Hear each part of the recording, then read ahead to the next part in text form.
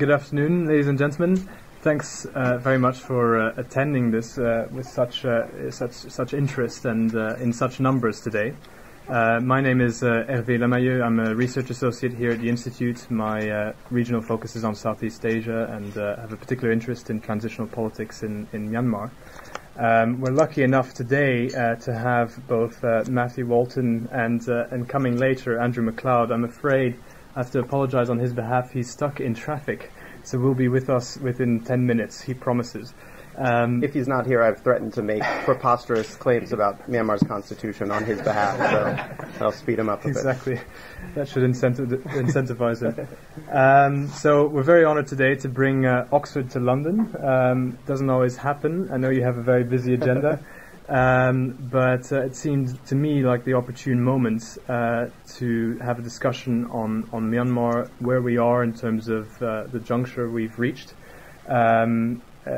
It's been several years of dramatic change and many continuities, and it seems to me that it's the opportune moment now to sort of take stock of what has happened, what hasn't happened, and what may still be in the pipeline. And there, in Matthew, who's the Aung San Suu Kyi Senior Research Fellow for Modern Burmese Studies at St Antony's College in Oxford, is a specialist on Buddhism and the sort of the nexus between politics and Buddhism in Myanmar. And Andrew MacLeod comes from a different direction, which is a more constitutional and legislative focus. So I think together we should have a very interesting discussion, sort of the politics from below and the politics from above, and what that means and in terms of where we're heading as we approach the elections in 2015 and beyond. So without further ado, I think I'll leave it to Matthew to start on essentially what's been happening from below, and in light of the Mandalay riots, I think it's probably another useful reminder that this isn't just a peripheral concern, either geographically constrained to the Rakhine State or thematically, but is very much shaping the political and social agenda in Myanmar. So, Matthew, I'll leave it to you. Great. Well, thank you to Hervé and to IISS for the invitation here today. It's a great opportunity to talk about this. And Hervé, you made mention of the violence in Mandalay. This has just happened, right? And we're, unsurprisingly, still getting conflicting reports about what is going on, who's doing what, who was responsible, was there even a Buddhist maid employed by these Muslim proprietors who were accused of rape. And so, happy to talk about this a bit more, just with the caveat that we still don't know much. But I think two easy conclusions that we can reach from this is that these kinds of incidents, these sorts of riots and flashpoints are going to continue to occur, and the incentives for violence, for kind of riling people up according to religious identity, are going to increase as we get closer first to the by-elections at the end of this year, and then, of course, to the big elections at the end of 2015. So I want to make 3 points today. Andrew helpfully reminded me yesterday that in our allotted 15 minutes, that means about 3 points that I can feasibly talk about and you can reasonably digest. And then I want to say something, the peace process and ethnic conflict is going to seem like an afterthought just because I'm going to focus on religious conflict. It shouldn't be an afterthought. It is not an afterthought. It is central to these problems, and we'll kind of hear the way that they come together, but I want to say a word about that as well. So the 3 points here. First of all, political allegiances and identities and interests in Myanmar are not as simple or unitary as many people have expected. Second, and this is something I've been saying sort of for the past year, I'll repeat it here because I think it's still relevant and important. Most of the responses to violent and exclusionary rhetoric in the country are still not effectively responding to the arguments that monks and other nationalists are making, or to the logic of those arguments. And then third, something that's a bit new that I'm kind of testing out to get a sense of what you think, and this has come really out of the video from Mandalay, is that hateful messages clearly seem to travel much more quickly and effectively than messages of tolerance, even when these are communicated, even when the messages of tolerance are communicated by monks who have a lot of this spiritual capital in the country. Okay, so the first the first point. Hopefully we've moved beyond the kind of stale binary of evil military dictatorship, sainted democratic opposition. But even as we start to look at these new political configurations, we often use this term democratic opposition or opposition, and we're realizing that it's so much more complex than that. Clearly not all of these people who the West identified as liberal Democrats, as human rights advocates, clearly they're not all liberal Democrats. And that in and of itself is not a problem. It's something I'll return to in a moment. But we can now see that their political allegiances and their interests are much more complex and varied. So we all know that a few of the members of the 88 Generation Students Movement have said and done some pretty reprehensible things with regard to the Rohingya in the country and Muslims in the country. We see Saffron Revolution monks who were, on the front lines of a semi-democratic protest in 2007, but who have been leading these anti-Muslim protests, anti-OIC protests, protests against Western aid agencies perceived as being too pro-Muslim. We've got Uwaratu, right, the poster child of first the 969 movement, now Mabatha, the Organization for the Protection of Race and Religion, the guy who seems to be spouting the most anti-Muslim rhetoric. But we can't forget that he also sent monks out from his monastery to protect and support protesters at the Lepodaum mine site, or that he has now been very critical of the government in the way that they carried out the raid on Penang Sayadaw's monastery. We have the National Democratic Force, right, which was an offshoot of the National League for Democracy, has espoused a lot of democratic policies over the last few years, but was the first major political party to endorse these religious pieces of legislation that Andrew's going to talk about a bit more, and somewhat confusingly has also seemed to endorse the move towards proportional representation voting system. And then we've got these Mabatha monks, the people from the Organization for the Protection of Race and Religion, some of whom have been saying recently, hey, we're not government cronies or stooges. We don't want to be seen as in conflict with Dasu or the democracy movement, right? We don't know how this is sort of working out, but we feel as if we have to prioritize the protection of Buddhism right now. So you've got these sort of strange allegiances, these multiple allegiances. I think it also reminds us that we can no longer assume about or make assumptions about the intentions of the government or the ruling party or the president, or the Speaker of Parliament.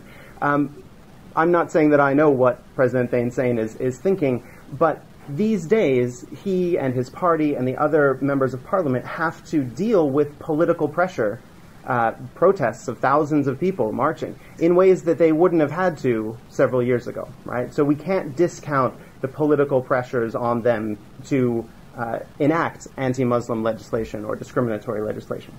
So these complex identities, aren't surprising elsewhere. Right? I lived for many years in Seattle and Washington, and it was always a bit sort of surprising at first when progressive land density, land rights activists in urban Seattle would ally themselves with conservative ranchers and farmers in eastern Washington to come together on a bill to kind of protect the use of land. But it seems that when we look at politics in the non-West, we're flummoxed or we're outraged when people dare to have anything more than a one-dimensional set of political interests. And I think we really need to recognize that these are all complex political actors in Myanmar. And what that suggests is that, for us as researchers, we need to allow the frameworks that we're using to understand Myanmar's politics to emerge from the politics as it is and as it's changing, rather than the other way around, right? Rather than coming to this with these sort of outmoded political frameworks. But also then I think there's a lesson there for funders as well, funders who have been expressing increasing concern that these people these democratic activists that they've supported for years are now saying very undemocratic, sort of non-liberal things. I think that funders ought to be aware of and concerned about these exclusionary attitudes, right? While at the same time leaving a lot of space for democracy and whatever democratic practice and democratic thought emerges in Myanmar to be something that's very different than the liberal democracy that we're used to in the West. Okay, so second point that I'll go through relatively quickly. I think U Waratu and the monks that have been making these nationalist Buddhist arguments, these arguments are Buddhist in many ways, right? But they're not necessarily doctrinally Buddhist. And I think this is an important point that I've written about in a lot of places, and I think it still isn't working its way into the responses very well. U Waratu's arguments, they make reference to Buddhism as a kind of cultural identity, as a political identity, right? This is about Buddhism, or Myanmar as a Buddhist nation. This is about the existence or disappearance of Buddhism. This is not about what the Buddha preached necessarily, right? So what that means is that responses, right, responses that promote tolerance, that work against violence, need to directly address this logic, right? They can't just be these sort of empty sayings. Buddhism is a religion of peace. Buddhism promotes tolerance. Buddhist people need to love other religions and accept other religions.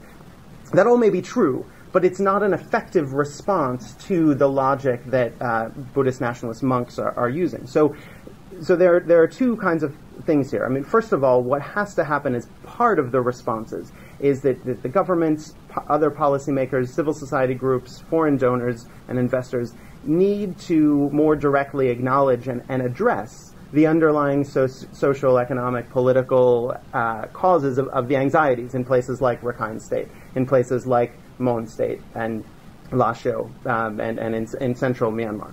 Right? But then the other thing that needs to happen is that monks in particular, and other religious actors, need to be directly refuting the logic that U Waratu and others are stating when they say we need to defend Buddhism, right?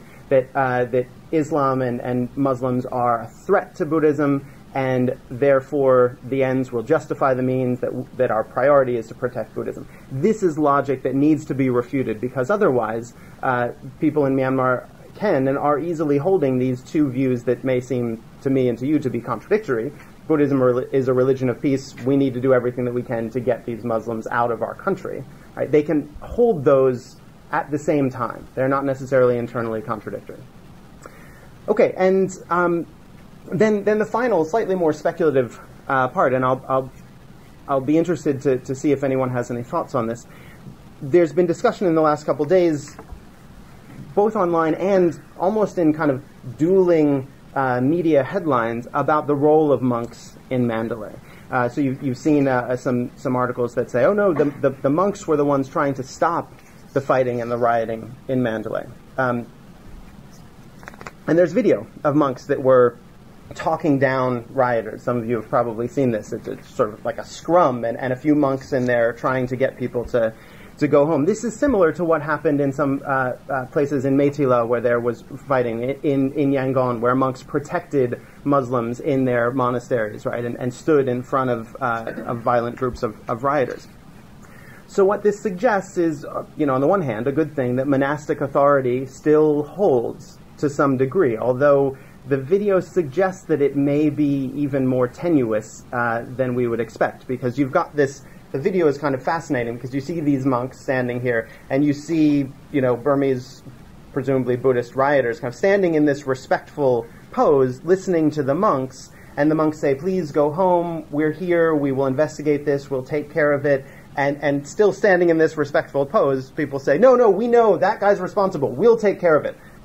Paya, right, sort of, Reverend Monk. Well, so it's this weird respect, but really kind of antagonistic respect. And I think the point that I want to make here is that video captures one moment, right? One encounter between a group of monks and a group of protesters or rioters. One of the triggers, it seems like, of these Mandalay riots was an alleged rape of a Buddhist woman by Muslim men, as allegations have been put forward in so many of these cases, that was spread very quickly on Facebook, through some blogs, including through U Waratu's Facebook page. there, in that instance, the monastic authority, the spiritual authority and moral authority that comes from monks certainly amplifies the importance that people attach to this, right? The need, the feeling that you have to do something about it. And so we can imagine a scenario, because it's happened all across the country, where someone sees a group of friends and says, a monk just said, a Buddhist woman was raped by Muslim men, we need to get together and we need to take action, right? And that spreads on Facebook, that spreads person to person, that spreads through all of these different networks, kind of on and offline. I think it's a little harder to imagine the people in that video that some of us have seen who have been quieted down by the monks, going back to their neighborhood slowly and quietly and saying, the monks said we need to calm down. So let's all just go back home, let's disperse, let's not worry about this, let's just sort of let it go. I think what's much more likely is that on their way back, they encounter a group of their friends or colleagues on their motorbikes, with some sticks or something, saying, hey, we just heard that there's a Muslim person here who's beating up a Buddhist person, let's go. And that monk is out of sight, out of mind, and that monk's peaceful message is out of sight, out of mind. So what worries me here, and again, I'm just sort of thinking this through, it's great that more monks are stepping up and admittedly taking a real risk to kind of maintain calm and maintain peace, but the Mandalay video worries me a bit that it's not certain, and the dynamics of how this is happening in places like Mandalay, it's not even certain to me that monastic authority is sufficient to stay the power of rumor and the sort of mob mentality and the ease with which negative, incendiary messages can spread through communities, through social media, things like that. So, as I said, peace process, not an afterthought, but it's just going to be a kind of coda to this with a few thoughts. And I think there are things that Andrew might expound on when he talks particularly about constitutional reforms. It is certainly a good thing that in the last 3 to 4 months the military has been more seriously and directly and consistently engaged in the ceasefire discussions. That's absolutely a good thing. It's not so great of a good thing that now, not so great of a good thing, sorry. It's not so good of a thing that now we have a bit more confirmation as to how deep the disagreements are, the ideological, structural disagreements are between the military and the ethnic revolutionary groups. So I think that's a reason to be slightly concerned. I have to say that people who are involved in peacemaking and ending wars and making ceasefires, and who have a lot of experience in these places, say, yeah, it's obvious that as we get closer and closer to the actual signing of a ceasefire agreement, we see more violations, we see more violence, we see groups trying to position themselves really well. And that's what we're seeing here also in Myanmar. But I do think it seems unacceptable that as the military is at the bargaining table trying to sign a nationwide ceasefire, that they continue to fight in northern Myanmar, in Shan State and Kachin State, and that there have been at least one, I think maybe 2 small skirmishes in Karen State.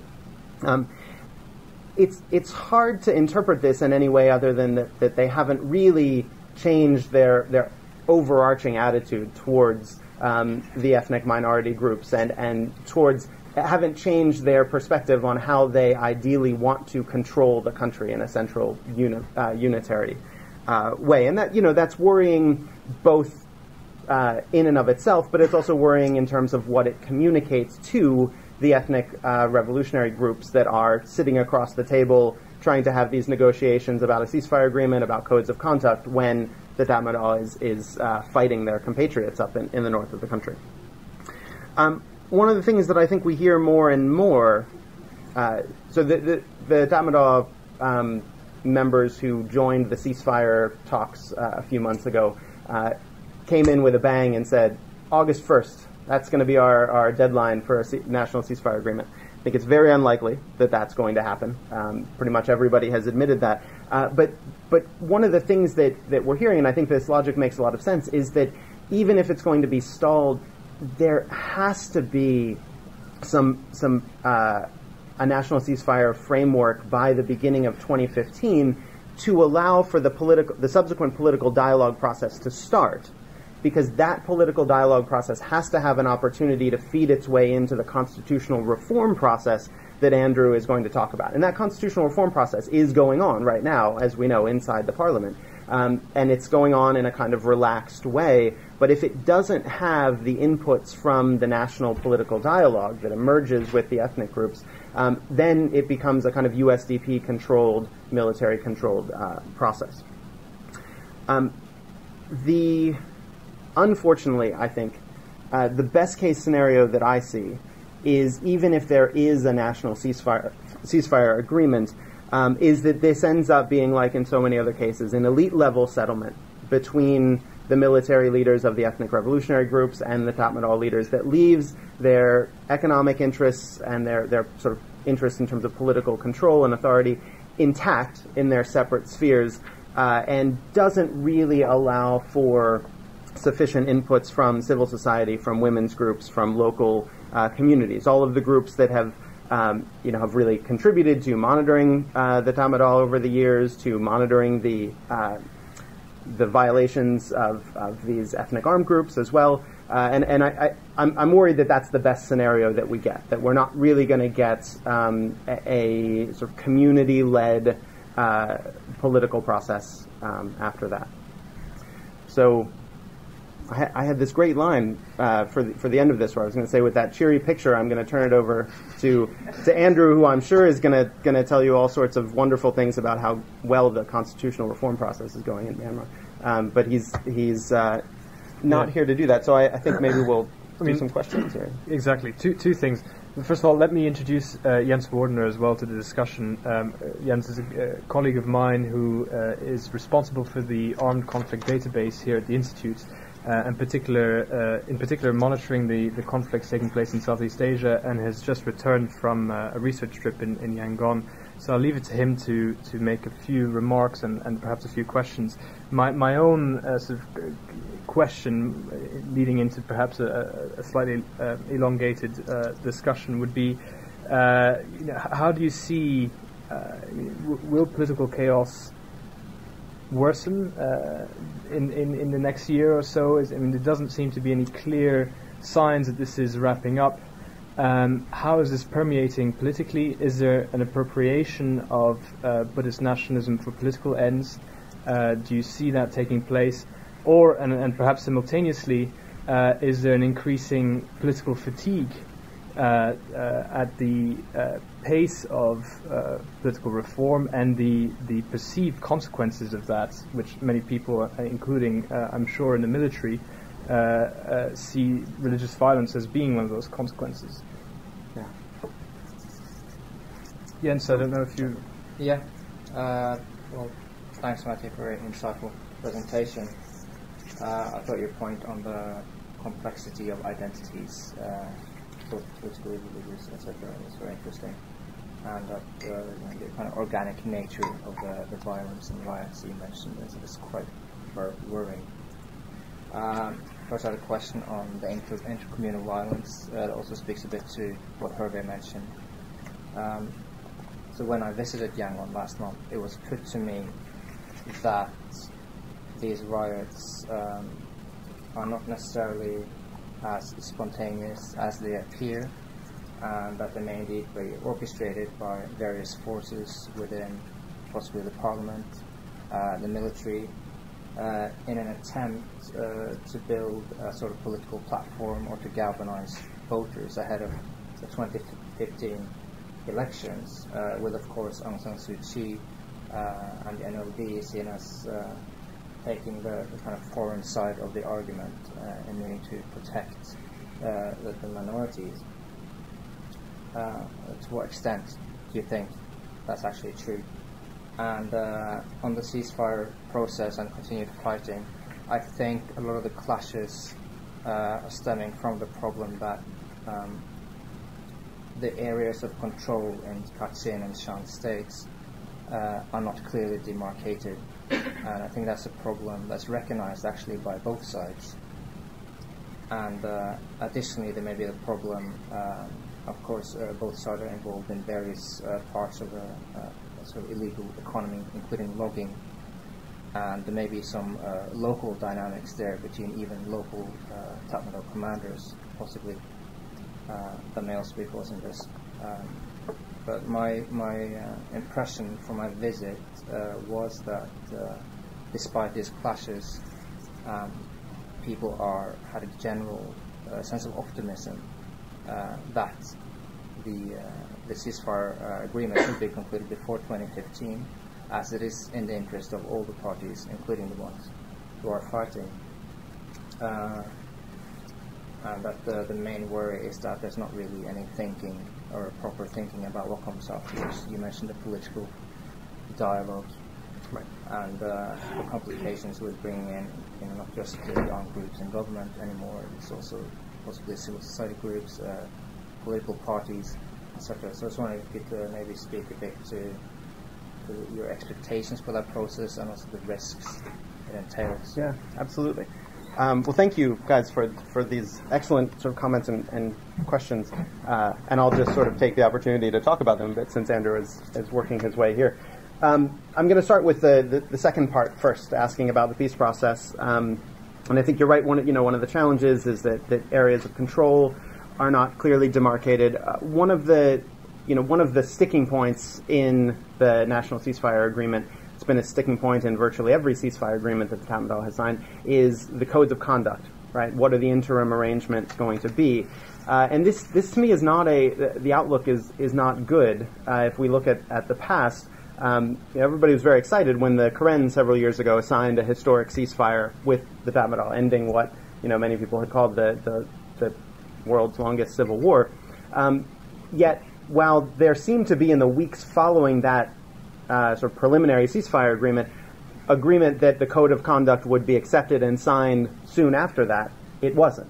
And it still hasn't been, right? So we're years out now from this ceasefire that is holding, right, but doesn't have an agreed upon code of conduct, right? And I think that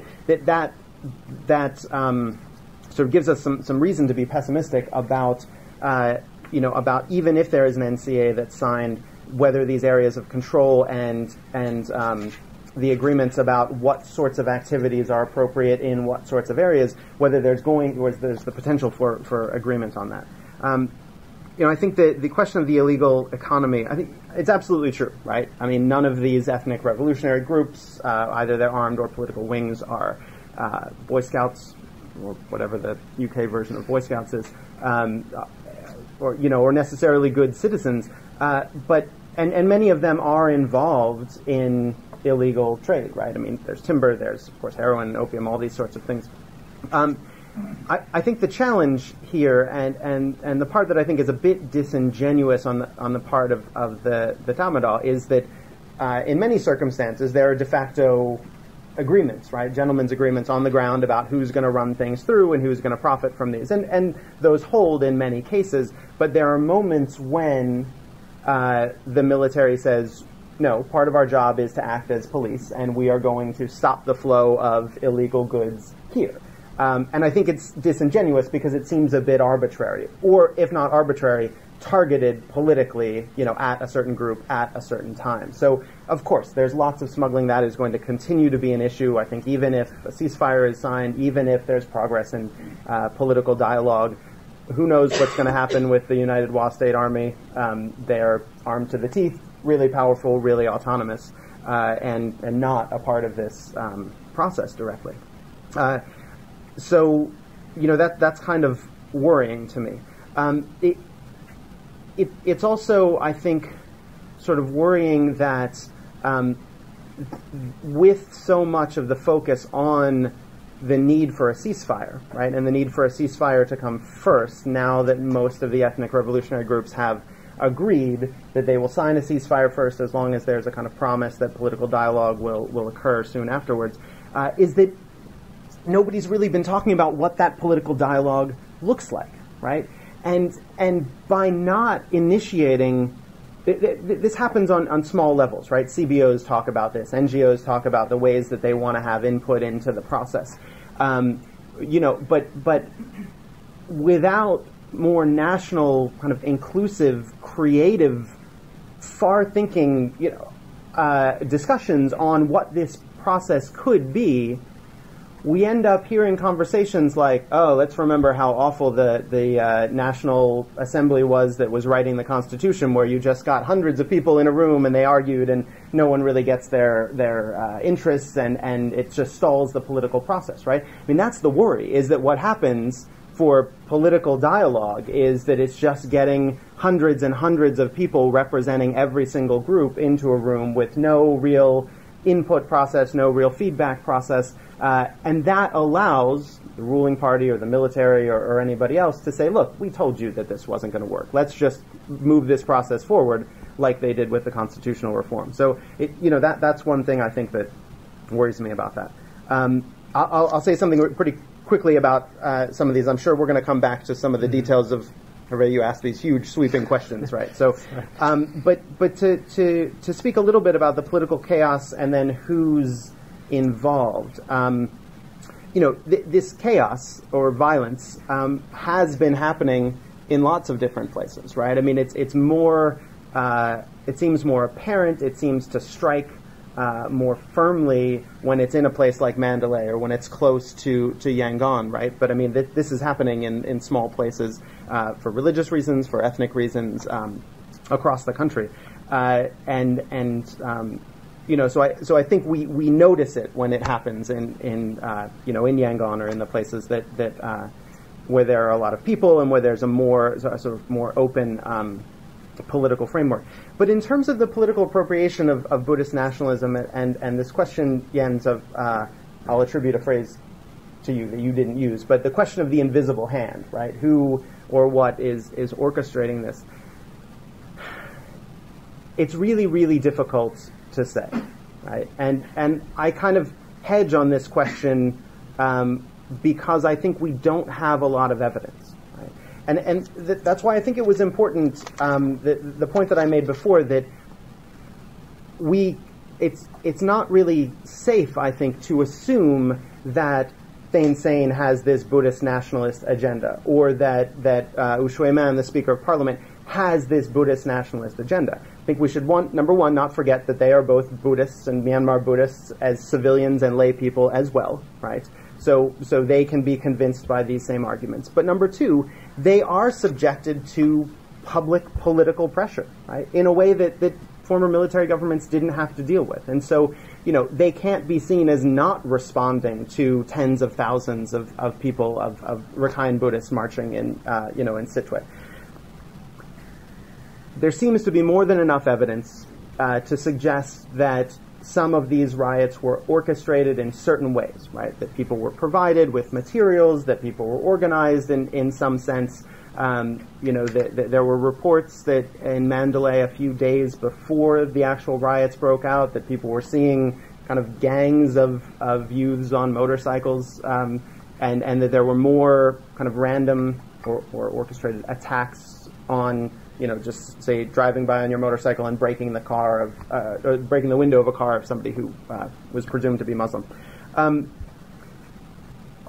So I think there's evidence to say that there are people who have high connections and access to resources who are organizing this to some degree or supporting this to some degree. But I don't think that we have the evidence to say that this is either government controlled or directed or military controlled or directed. And part of that comes back to the fact that, we need to disaggregate the military and the government, right? To recognize that there are a lot of different perspectives within those two groups.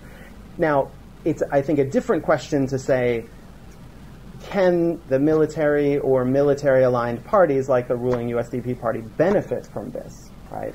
And I think that they certainly can, right? There's a way for them to frame this where, where they paint this as the response to uncertainty caused by, a possible changeover in rulership or leadership in 2015, right? I mean, they can do a framing like that allows them to benefit from this. And certainly individual political parties and MPs are kind of taking advantage of these Buddhist nationalist sentiments, which is to be expected in a case like this.